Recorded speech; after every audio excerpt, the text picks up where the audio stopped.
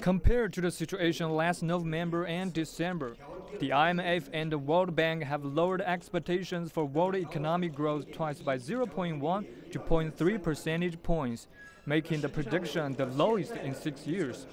Trade is pretty gloomy at present. Differences in macro-controlling policies of major economies are widening. The world economy, trade exchange rates, and the prices of bulk commodities are all unstable. Risk and uncertainties are high.